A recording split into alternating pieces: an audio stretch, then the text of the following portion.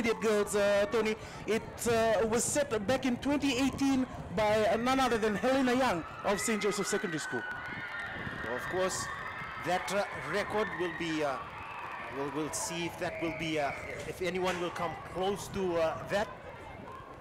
11.87. So that's the first call. The runners, they take their marks. Chloe David, lane 5, Suvagram. Nasasa Via Secondary, Esiteri Mbania also got an impressive time from her zone, clocking 12.27.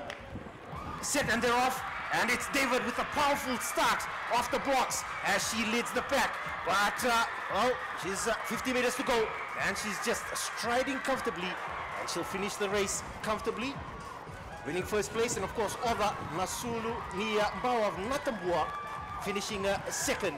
And we will get confirmation from the finish line from Marika later on. But what a run.